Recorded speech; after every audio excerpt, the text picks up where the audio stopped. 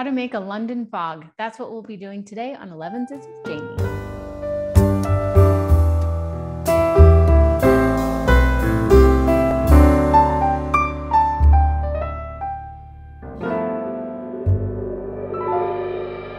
So it's gray and drizzly outside and it's perfect sweatshirt weather.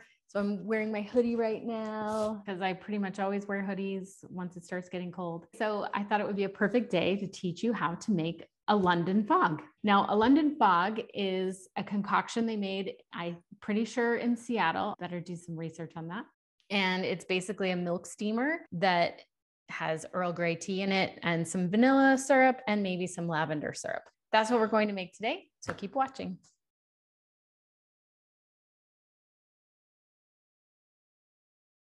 All right, I'm back. I did some research, thank goodness for the internet. Let me tell you a little bit more about the London fog because I think maybe there are some myths going around, but this is the one it says here on the top. So Earl Grey is mixed with milk and vanilla syrup. It was invented in Vancouver, Canada. See, Americans trying to take all the credit. Created in the 1990s, rock on 90s. And the woman's name was Mary Loria. And she was pregnant and she used to go to Vancouver's Buckwheat Cafe. So thank you, Buckwheat Cafe. And thank you, Mary Loria. Without you, we would not have the London fog, which is so good. And we're going to be making it today. So I've got some hot water in here already kind of warming up my pot. We want the tea to be as hot as we can possibly make it because we're going to be blending it in a blender in a couple of minutes. And that just sort of cools everything down. And before you know it, you're going to have a cold London fog. And that's not very good. I've got my pot already warming. I put some almost boiling water in here. And in the last second, once this is boiling, I'm going to dump out that water, add the tea bag, and then add my new boiling water. And that's going to create a tea that's nice and hot. Once this gets going and it's hot, we're going to have to just move quickly. So I better tell you now what kind of Earl Grey I like. Now, there's all kinds of Earl Grey out there. It's very popular. It's been around since the 1700s. So Earl Grey has lots of different legends surrounding the tea and how it first came into being. So go ahead and check it out online and see what you think the true origins of Earl Grey tea are. But as you know from our video where I tried breakfast in Paris from Stash, you know that Earl Grey tea is a black tea with bergamot oil added to it. We will be adding this, and this one is also Stash. It's called Double Bergamot Earl Grey. So there's extra bergamot oil added to it, which is fine by me because I love the way it tastes and smells. So I'm going to get these open. I am going to do 2 tea packets for this particular brew because I'm probably going to have a pretty large cup. All right. I'm going to get this boiling. I'm going to have to get a cordless one of these.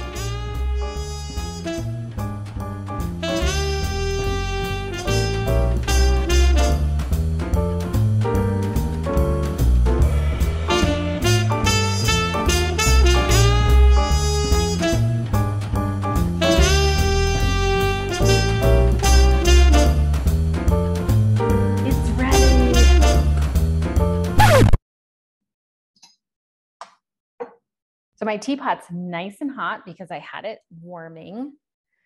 I'm going to pour that out. Handy that my sink is right there. I'm going to drop the tea bags in. And in goes the water. I'm going to take this little tea cozy that I made. This is probably not necessary in the summer, but on a gray day like today, it's a good thing to have because if the house is cold, you don't want the cold house making your tea all cold while it steeps. So I've been blabbing for about 30 seconds. And so I will set the timer for about 1 minute and 30 seconds. While we are waiting for this to brew, what could I tell you about? Let's see. I don't know. I made this tea cozy because this is such a cute little teapot and it was so small. And I needed something, so I went online and found a video on how to make one. I'll put that link in the description below so that you can make your own tea cozy if you'd like. This one I made with a cotton twill that I found at the fabric store, and it's got cotton batting, 2 layers, and then a cotton twill on the inside. So yeah, if you are crafty, you can go ahead and make your own. Maybe one day I'll sell them. I don't know, but I think for now, break out your sewing machine and make yourself a tea cozy if you'd like. We've got 15 more seconds, but now I've got to go get the other stuff I need so that I can make the rest of the, there it goes. The most important thing is after the timer goes off is just to get the tea bags out. Out they come. And now while I get the rest of the stuff, I'm going to put this back on. You just have to be careful when you're taking it out that you don't accidentally tip over the teapot, which I've done. I'm just going to add the tea to my blender. It's nice and hot. Do you see that? And we had lots of stuff going on during that intermission. So that's a great way to keep it hot. So now to that, I'm going to add, I have some milk. This milk, I didn't bring it to a boil, almost. And in it goes. To this, I'm going to add a little bit of vanilla. I always store my vanilla pods in my vanilla container. That means I always have like little vanilla beans kind of building up at the bottom. Just kind of shake that up. Oh, another tip that my friend taught me. She's so brilliant. Thank you so much, Beth. When she gets these, she doesn't peel the whole thing off. She just pokes a little tiny hole in the top. So if you have a cap like this and you don't want to have it pouring all over the place, you just do that. Little hint from Beth. Thank you, Beth. So I just squirt in a couple of drops of vanilla. And then to that, I'm actually going to add a little bit of cream. I don't think that's necessarily traditional, but I add it anyway because it's really good. Lid on, and then we're going to blend. Once upon a time, Blendtec did actually send me a blender for free. That was back when I was a blogger named Sophistamom. Don't look me up anymore because somebody's hacked my site and they use some of my stuff and then other stuff looks kind of crappy. I almost forgot the sweetener.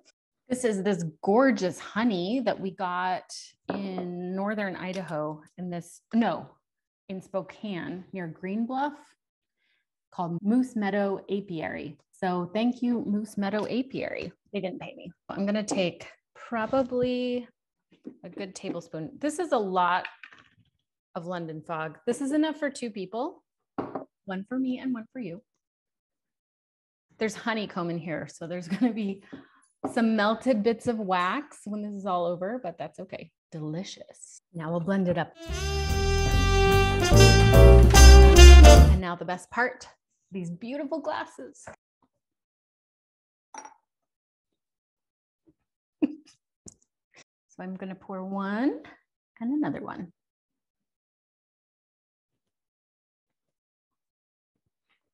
So there you have it. A perfect London Fog, a gorgeous drink for a wonderful, blustery, Englandy feeling day. It tastes just like I said. It tastes like a hug on a rainy day when you're wearing sweatshirts. It's a great alternative to hot chocolate, actually. It just has this cozy, snuggly kind of taste. Next time you're on a wintry day and you want something delicious, grab yourself some Earl Grey, and with all the stuff that you probably already have in the kitchen, you can whip up one of these amazing drinks. Or just get one from your favorite barista when you're at your local coffee shop. They'll know what a London Fog is. Be sure to subscribe, and I will bring you more videos on tea and things to bake for your tea and things to talk about while you're drinking your tea. Thanks for watching, and we'll see you soon.